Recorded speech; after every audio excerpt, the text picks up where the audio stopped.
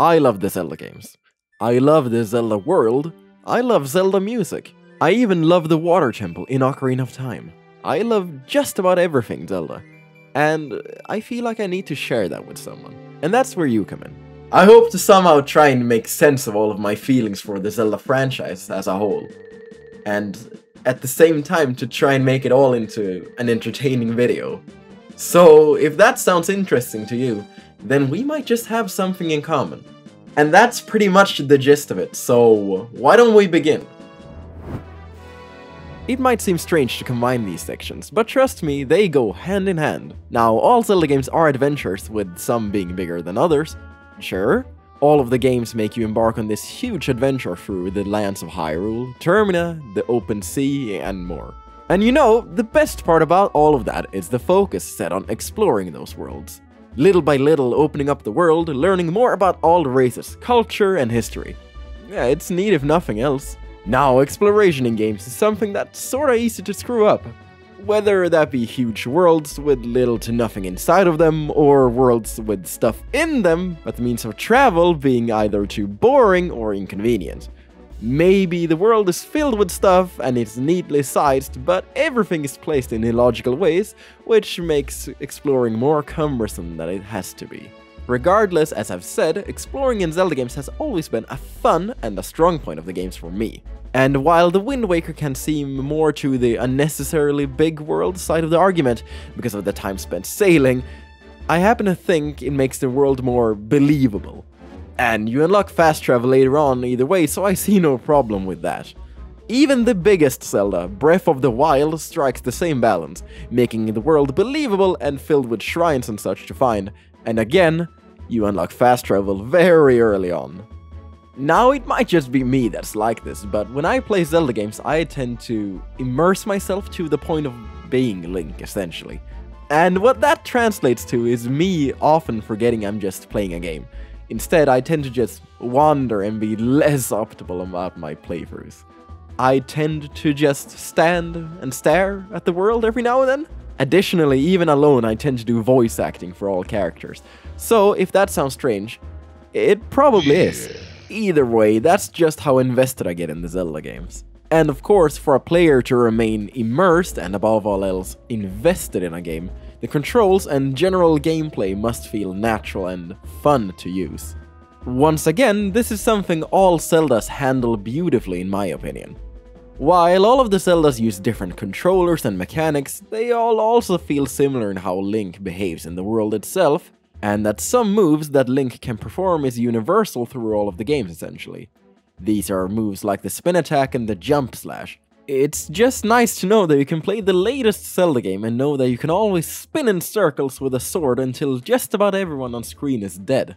Additionally, items in Zelda games are a huge part of what makes playing the games so fun, and I mean that in the way they let the player interact with the world just like the movement itself. Among some other pretty obvious examples is the spinner from Twilight Princess.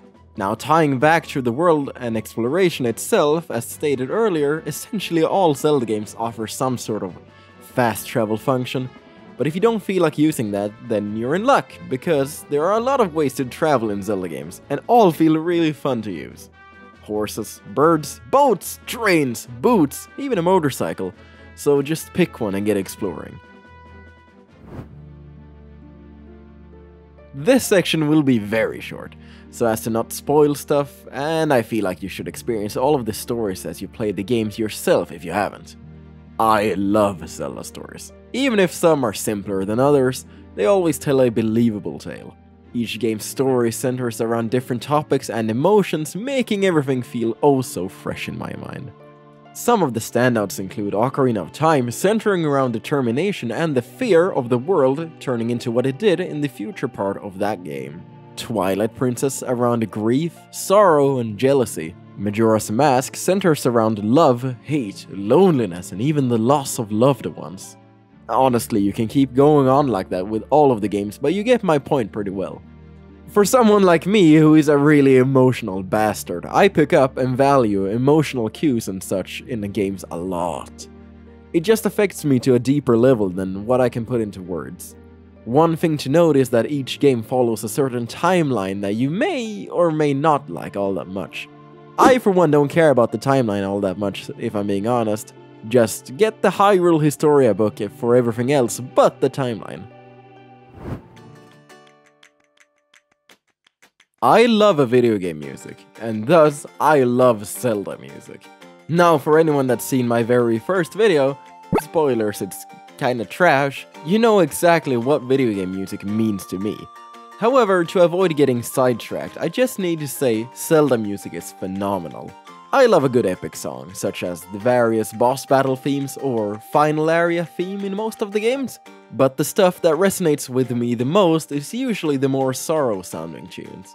You know, songs that make you take a step back and think about everything from memories to values in your life. Now that just might be me looking way too deeply into various songs of the games. Speaking more generally, I love how all the songs match their respective games, vibe, and art style, if you get what I mean. Now, I'm fortunate to own a couple of the official soundtracks on CD, so that's a win for me. However, no surprise, all of the OSTs are on the internet, so I recommend finding a Zelda game that looks interesting to you and then listening to its soundtrack. It's near impossible to pick my favorite Zelda song, but if you have the time to spare, here are a few I absolutely love in no particular order.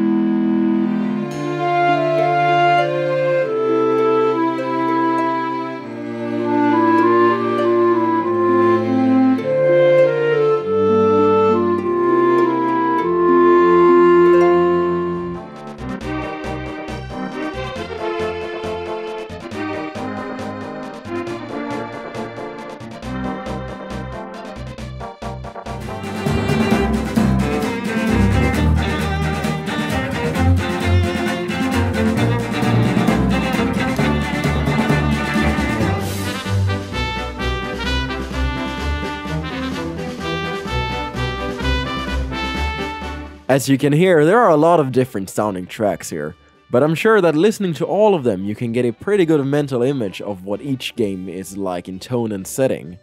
I can't quite put it to words in a good way, but there's just something almost magic-like about Zelda music, if you get me. I suppose nostalgia also plays a part in this, but not to the extent of making me blind to real critiques. Because man do I nag on games I love. We'll get to the best example of that in sometime in the future. Zelda is awesome, amazing, and the best for me. Whether it's 2D or 3D, it's all the same. The Legend of Zelda is a magical game franchise that keeps evolving itself through gameplay and immersive worlds, telling those oh so deep, meaningful stories. I can't stress enough how much they mean to me, and especially why you should play them. Now, if you're hoping for something like my top 10 Zelda games, then make sure you're subscribed for when that video comes up. I have been your host, and I hope you have a good one. See ya next video.